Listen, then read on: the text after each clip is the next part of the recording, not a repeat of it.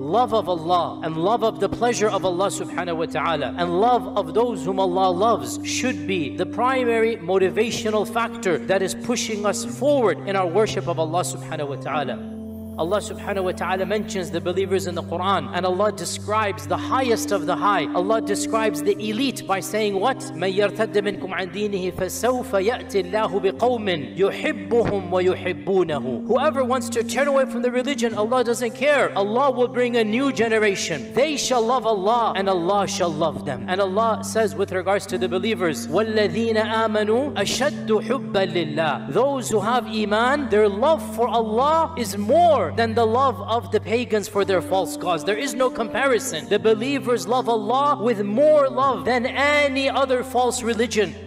And that is why the Prophet ﷺ would regularly make dua to Allah. Allahumma inni as'aluka hubbak. Oh Allah, I ask for your love. وَحُبَّ مَنْ يُحِبُّكَ. And the love of those who love you. وَحُبَّ عَمَلٍ يُقَرِّبُنَا إِلَى حُبِّكَ. And the love of good deeds that allows me to come close to your love. Therefore, a sign of Iman is you enjoy worshipping Allah subhanahu wa ta'ala. You love the good deeds that bring you closer to Allah subhanahu wa ta'ala.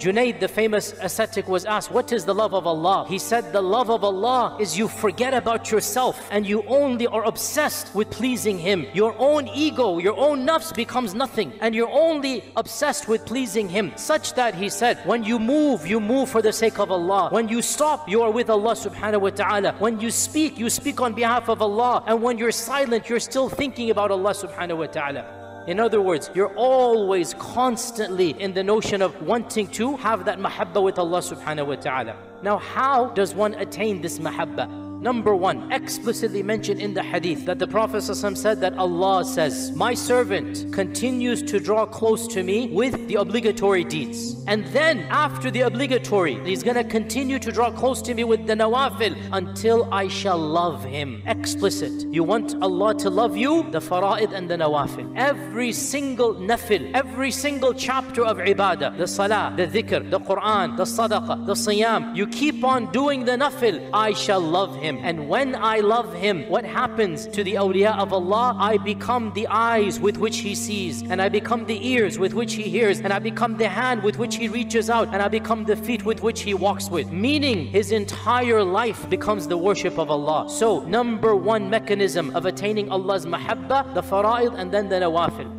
Number two mechanism of attaining mahabba. قُلْ إِن كُنْتُمْ تُحِبُّونَ اللَّهَ فَاتَّبِعُونِي يُحْبِبْكُمُ اللَّهُ. You want to love Allah? Follow me. Allah will love you. So the second mechanism of attaining Allah's mahabba, to study the sunnah, to study the seerah, and to then follow and implement the sunnah of the Prophet sallallahu alaihi wasallam.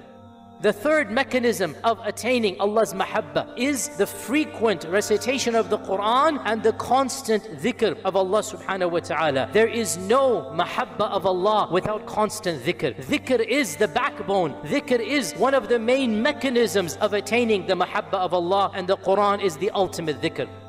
The fourth mechanism of attaining Allah's mahabba is to study the names and attributes of Allah. Because when you don't know who is Allah, how will you love Allah? Having a relationship with these names and attributes, using the names and attributes in your du'as, Ghafoor, Ghaffar, Rahman, Rahim, Tawwab, Malik, Quddus, know these names, understand these names, and your love of Allah will increase. The fifth way of increasing your mahabba of Allah subhanahu wa ta'ala is to spend quality time with Allah. How can you spend quality time with Allah? Ibn al-Qayyim says one of the strongest ways of showing your love to Allah is by secluding yourself and having private conversations with Him when He has told you to have those conversations. Meaning tahajjud and qiyamul layl. To cut yourself off from society in the middle of the night and you open up your heart to Allah and you pray tahajjud and you read Quran. This is one of the ways you're going to increase your muhabba.